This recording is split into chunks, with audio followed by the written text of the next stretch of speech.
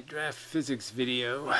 Somebody posted a link to this. Joe Rogan and Sean Carroll on the double slit experiment, and they play the Dr. Quantum video.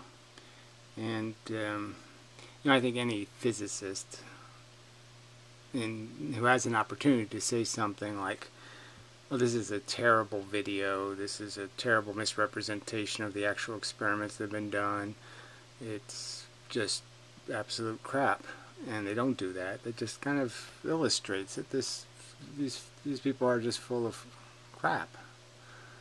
I guess I have to do these in like come up with these guys are full of shit. Maybe I'll just do the volume 1. Just play different ones of these clips of these professional physicists who are just making shit up. Give me some volume so I can hear what this dude is saying. I think this is from What the Leak. It is. Right? Yeah, that's exactly it. Yeah. The double slit experiment. Right. See. Yeah. Intensity. This is similar to the line the marbles make. But when we add the second slit, something different happens. So there's the first just overt lie, right? So the single slit, the small aperture, this is something Newton did a ton of experiments on. These are Newton's rings. Okay, before it was called Einstein's rings, it was Newton's rings. So let's go through the real history. So Newton knew about this phenomenon. So the single slit pattern, or the pattern of interference pattern, is a pattern you can create with a single small aperture. So any small aperture will create these diffraction lines, and they're caused by the same exact mechanism that creates the double slit pattern, which is often displayed like this, but actually looks like this if done correctly. The pattern has two patterns superimposed on each other. So it's just total not the truth. It doesn't explain the history. So let's understand that Newton did a ton of experiments with glass and what happened with reflections. And it was found that he could polish glass and change how much light reflects off the glass. And that the change would go from 0%, so he'd get, if he did it just right, the glass wouldn't reflect any light at all. And if he tried to maximize the amount of reflection, it could go up to 16%. And then if he made it a little thicker, it would go back to 0 again, and then thicker, 16% again. So this is a cycle it would go through from 0 through 16% by, I think, 4% intervals. So you go from 0 to 4% to 8% to 16%, something like that. But at any rate, it's something kind of rigid, it's something quantized, and it's a repeatable phenomenon. And yeah, and in the single slit, what all it depends on is how small your aperture is. If you make it very, very small, then you have very little pattern, because you're just going to get this part of the pattern expanded. But if you have a wide enough single slit, the right distance, you'll get a maximum pattern, which will have a ton of these little interference bars. And they're not any different than these interference bars created by two waves interfering with each other. So, I mean, that's the real context. So this video is overtly misrepresenting the truth when it showed the single slit and claiming the single slit does something different than these double slits do. It doesn't do anything different. Young's experiment demonstrated nothing. The truth about Young's experiment too is it didn't demonstrate, it didn't demonstrate something Newton didn't already find. And if you look at the real, what Young really saw, or what was drawn, I don't think there's any real photographs. This is what he saw, okay, was images, round images, which probably were just the sun being duplicated, and they all had red shift and blue shift. So all you had was shift around them. I mean, hardly decisive evidence of anything. And it didn't even have what was found to be the deeper pattern of this happening when you use laser light and do a more precise experiment. This is what you'll end up with, which won't be shown here either. So this Dr. Quantum video is a piece of garbage. It goes on to say all kinds of wacky things about experiments that were never even conducted, ever. You know, where they left the detectors on but didn't read the result from the detector, and somehow the photon still made the double slit pattern, you know, if they didn't read the data. You know, that experiment never happened. And so the top of one wave meets the bottom of another wave. They cancel each other out. So let's understand that in water waves, you're not going to create this pattern with a single slit. Okay, this pattern with a single water drop. It won't happen. No pattern here. Where two patterns, you get the pattern. So let's understand. The double slit looks like what light does. It's evidence of similarity. But the single slit is exactly the opposite. It's counter evidence. It's evidence of dissimilarity. It's evidence that light is doing something different, because light creates a pattern without any two things interacting. There's just light and the aperture. Newton's ring. So if you just bisect Newton's rings, it's the single slit and or the double slit pattern. If I just cut this into a horizontal, you can see it's on, off, on, off, on, off, on, off, on, off. Fact and such. So now, there is an interference pattern on the back wall. Places where the two tops meet are the highest intensity, the bright line. Right, so let's just understand. You can duplicate this same pattern with a single slit. You just have to have it the right aperture, the right opening. And exactly the same pattern will be displayed. Nothing unique in the pattern between the single slit and the double slit, except, like I said, in the nuance of the fact that in the true double slit there's a pattern superimposed on a pattern. And where they cancel, there is nothing. So, when we throw things, that is, matter, through two slits, we get this. Two bands of hits. And with waves, we get an So, again, they're pretending that the matter bits are going to be affected the same way because they're using something just as dynamic as the micro universe. So the fact that photons interact with electrons and that electrons are on the surface of all matter, you know, we're not made out of a solid, your surface is not some kind of solid surface. Your structure isn't built that way. And the fact that all surfaces have a charge and that charge is communicated to anything that comes close to that other surface, and there's a kind of obligation for the two surfaces to have opposite charges. So when I bring my fingers together here, there's an obligation for one side to say I'll go positive and the other side to say I'll go negative. They can't both be negative and they both can't be positive. They'll create too much of a pressure. So they have to accommodate the reality, and one of them has to be forced to go negative or positive. And that circumstance is the circumstance likely creating this phenomenon, because this phenomenon only happens when you bring surfaces close together. And so to compare that to bowling alleys going down bowling alleys, bowling balls going down bowling alleys would be ludicrous, because obviously the bowling alley isn't bigger and stronger and creating a force and charge and all this other stuff in any proportion to the size of the bowling ball. So it's a silly comparison. You don't compare electrons to bowling balls. I mean, a physicist should be able to say that at minimum, that those kind of analogies would likely get you in all kinds of trouble. But no, he doesn't say that. Interference pattern on many bands.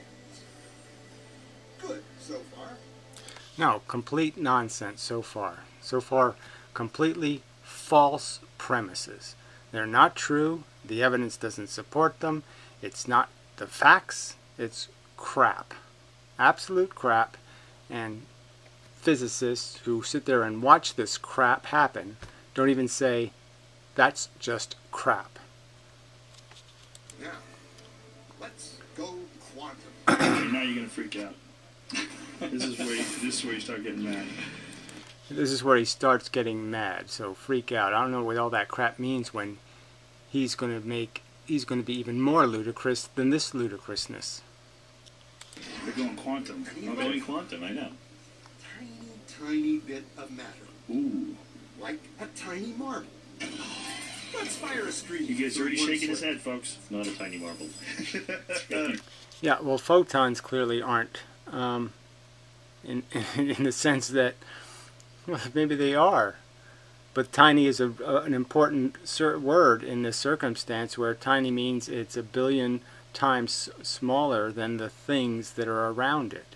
1 billion times smaller, which isn't much different than this pen relative to the Earth. And we see what happens to this pen relative to the Earth. You're going to do a little bit of commentary on it. We can't just play the whole video. Right. Okay, I can do the I know exactly what they're talking about. Okay. It's a very famous experiment. So, yeah. Yeah, it's a very famous experiment that none of you honestly describe. Not a single one of you ever in the history of every single video by every one of these talking heads of physics, I haven't seen one single one of you accurately describe this dirt simple experiment. Why can't you do that? Oh, because you have an agenda, clearly. So, if you have 2 slits that you let marbles go through, they get 2 slits in the receiving screen on the other side. Right. Whereas if you... So again, all of this setup, let's compare something apple and orange, kumquat. I mean, you might as well just be comparing, platypuses and apples. It's so far from being a realistic comparison.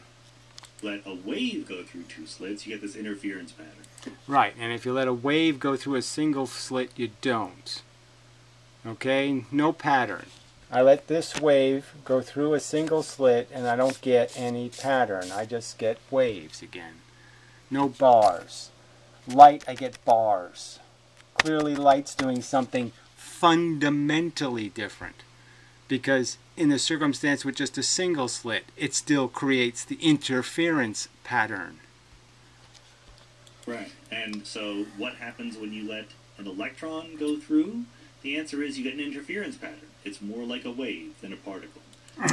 Again, so this drawing an absolute conclusion based on preposterously thin contradictory evidence. Evidence that contradicts the theory, in the sense that the single slit in water doesn't match the single slit in light, and yet just because there is a similarity between 2 sources in a water experiment and what you get in light, but it's not much of a similarity when you go a little deeper and you see that there's this double pattern, which this doesn't create, which water waves doesn't create. The evidence is incredibly weak. But the real weird thing that they're going to get to eventually is if you let an electron go through 2 slits, but you put little detectors on the slits. So you say which slit did the electron go through? Right, and why would that be important when you already know it's happening with a single slit? How would be detecting that it went through the only slit available be useful information? See, there's just this canard that this has something to do with there being more than one slit, and it has nothing to do with more than one slit. It has to do with surfaces, and that's what they're not thinking. They're not using logic and saying, well, what's the difference? What's a single slit have that could be any source of this circumstance? Well, what it has is 2 surfaces. And those 2 surfaces are obviously communicating with each other through charge, because one of them's going to go positive and one of them's going to go negative. And the only way they can do that is they got to be sending stuff back and forth, which means there has to be electrons here somewhere, which means the photons are likely hitting the charged electrons, and that's what's sending them in precise diffractions. There's lots of possible explanations that don't have anything to do with these wooey explanations that photons have some sort of magic powers, that photons are complicated. Photons are the simplest thing in the universe. They only have two properties, polarization, and they move the speed of light in a straight line. That's it. And they're turning it into something else. Then it always says it goes through one or the other. It never goes through both. And the interference pattern on the other side disappears. Now, obviously, it's going to disappear when your test instrument, right? You can't detect photons. You can't hit them with something ultra mundane. You can only hit them with something as big as they are. So you're crashing a Volkswagen into a Volkswagen, and then you're surprised that the Volkswagen isn't going the same way it was going? Oh, I mean, how sensible or intuitive is that? You only see the two lines that you would have seen if they were marble-like. So the point is, when you're not looking, the electron is acting like a wave, and when you look at it, the electron acts like a particle. Right. Right. And this has nothing to do with looking at it. It has nothing to do with these, wishy-washy words. It has to do with whether you interfere with it. And obviously, if you interfere with it, it won't go where it was going. Is that too complicated? No, that's the simple explanation. You can't detect it without interfering with it. Duh. Kind of obvious. Yes, your experiment is corrupted by your effort to detect. The end. You don't draw the conclusion that it means something when you're looking and when you're not looking. No, when you're interfering and you're not interfering. Yeah, the results are different. Duh. Is the lesson of the double slit experiment. Right. Why? Why? Because when you put that detector on the slits, you interacted with the electron and you localized it, right? There was no such thing as the position of the electron. There was no such thing as the answer to the question. Right, okay, so now they've done this thing with these things called buckyballs, 67 atom whatever balls or clumps of stuff. And these are going to be the same explanations, that the 67 atoms don't have a position, that they're floating around in some sort of flux. So when they make this thing out of 150 atoms or 790 atoms, or when they do the experiment with bigger and bigger things, are they going to keep claiming those things don't have a position and a velocity? It's just nonsense. You get to go through one slit or the other. There was only a cloud. There was only a wave going through. But you affected it, or whatever the detector was, affected it when it looked through the slits to see did it go through this one or this one. And that effect changed it from going through both slits to being only going through one. And how does it... Yeah, and you don't even have anything to display in terms of an image of that actually happening. That's how there's so little detail in the evidence that's so critical to this wave theory. And yet we have so little details, because we don't even see those actual images of the detector changing, and the fact that the detector doesn't create any influence at all. When I think it's probably pretty clear that the detector probably pushed the photons one direction or another. And they don't even admit that. It affected like that? Well, what's called quantum entanglement. The detector becomes entangled with the electron. And this is... So this is taking it a step even further than what they teach at MIT or other places. They don't claim entanglement or any of that crap as the excuse. They just simply state that obviously to detect a photon is fundamentally impossible, because the truth is you can't even hit it with another photon.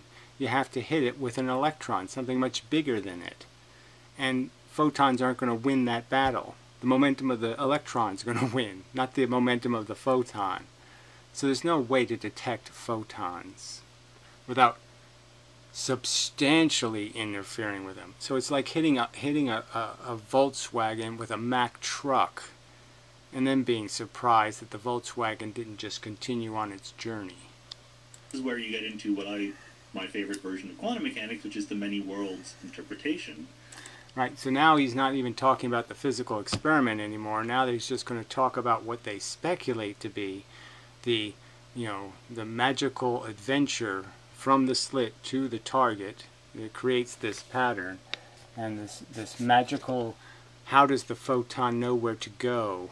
And so the theory is either the photons all have radar, and they figure out what the territory is, and then do their probability math and figure out which way they're supposed to go, or this nonsense that the entire universe just farted a new universe and they went both ways, or they went all 7 ways, or all 16 ways. The right way to think about the electron was that cloud, that wave going through. No, that's nonsense. It's silly. It's stupid. It's not physics. It's just mumbo jumbo. You're just making up heavens and angels and a whole bunch of drama and a whole bunch of sophisticated and complex purposes and nonsense, when no, it's the simplest thing in the universe, the photon. It's not doing any of that nonsense. There's some physical thing that causes it to go somewhere. It has to something has to interfere with it for it to change where it would go normally. So when you put when you confine the space it goes through, you create a space that has more electrical potential, and that electrical potential is full of electrons, and those electrons are dictating where the photon goes. It's an electron phenomenon. It's not a photon phenomenon. The natural thing. The weird thing is that when you look at the different slits, you only see it go through one or the other, and it acts like a particle. So how do you explain that? No, how do you explain that when it lands it's a particle? How do you explain how your wave converts itself into going to one thing? How does your wave spread and then reabsorb all of its radar to go one place? It sends out a bunch of tentacles and then it pulls them all back again so it can go one place with its full energy intact. Yeah, it's nonsense. In other words, our natural intuitive way of thinking about electrons is as particles, little marbles, and quantum mechanics says, no, no, no, it's naturally a wave. The weird thing is when it acts like a particle. All right, let's understand. Electrons have there's no evidence whatsoever that an electron ever has a frequency unless we impose it on it. So it has no wave function in its natural state at all.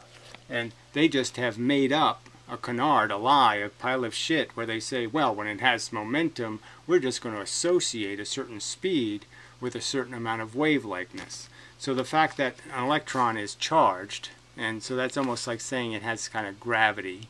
But let's just, as people who understand what charge is, that it's going to be moved a certain way in any field that it goes into based on the charge, based on what side has what level of energy coming out of it. And it's very rare that it's going to be a perfect balance for an electron. But anyway, and so this has nothing to do with electrons being anything like having a frequency. But the fact is you can bend electrons in their path using magnetism, using a force that will push. They'll end up getting pushed by the energy in a direction based on the charge field they're going through. And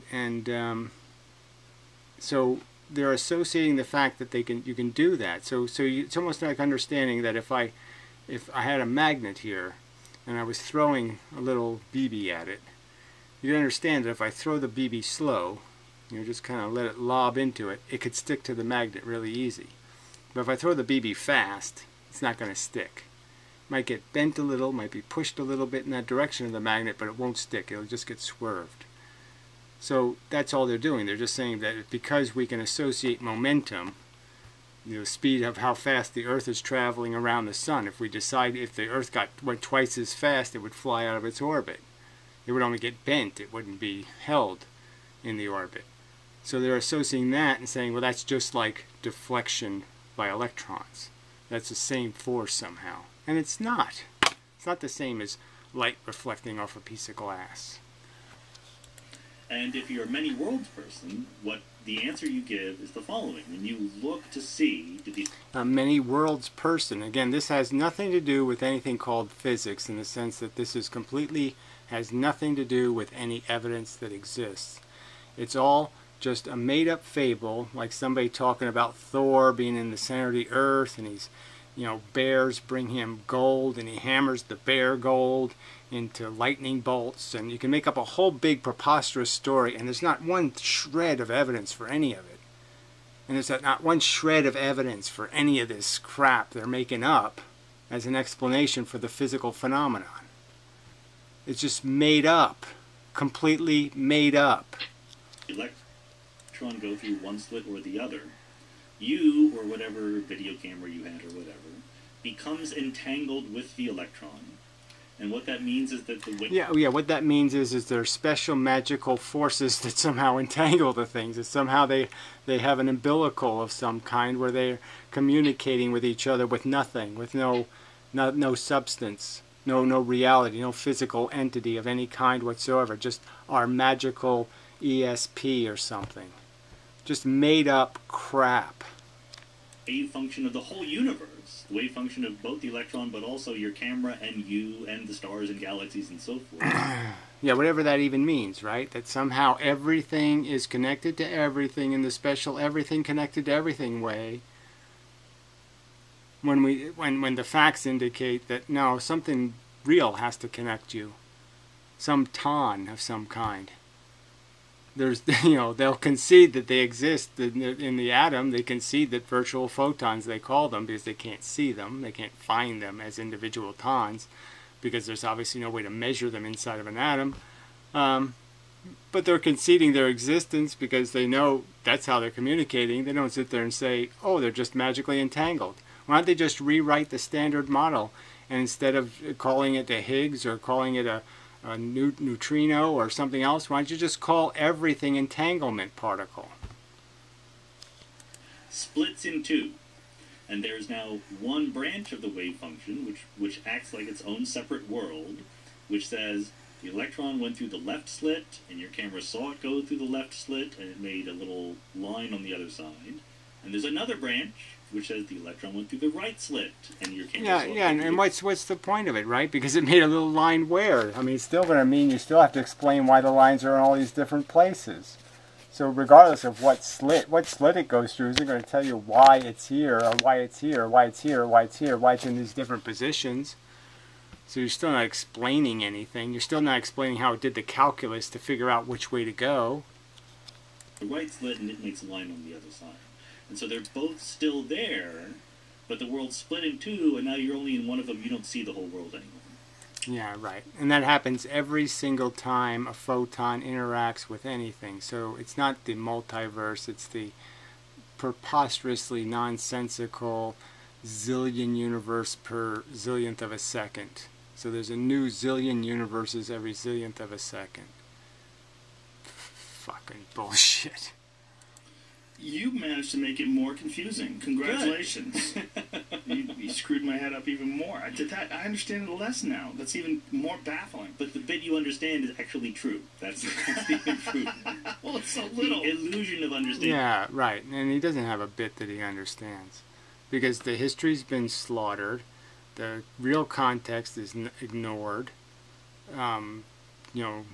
Experiments are preposterously exaggerated. It's just all nonsense. There's no truth anywhere in this. There's nothing honest about any of it. Ending doesn't count. Oh, okay. So by we're talking head physicists, and everybody just buys whatever fucking bullshit we just make up and spout to these losers and these idiots because they're not smart enough to figure out we're full of shit. They're not going to bother doing any research and actually looking it up and see what the actual experiments that have been done actually demonstrate. Oh, hell with that. Not understanding, I understand more. Exactly. Ooh, there you go. Boy, you have a weird job, dude. Yeah, it's just all weird to lie about reality. Yeah, that's just part of the fun of being human. But that's all this is. It's just so overtly a misrepresentation of the character and weight of the evidence. It's such a silly exaggeration. Anyway, so it goes on to multiverse, all this other crap. So I don't know if I'll bother doing other ones of these, but it's just so bad. I mean, I don't want to watch the whole thing. It's 2 hours long, 2.5 hours or something. Yeesh. No, thank you. 2 hours and 41 minutes. Yeesh. Well, maybe I'll try someday. But anyway, this just sucks. That these people can get away with this shit, and there's nobody that's allowed to stand up and say, "What? You don't got anything. You got nothing proving that. Nothing."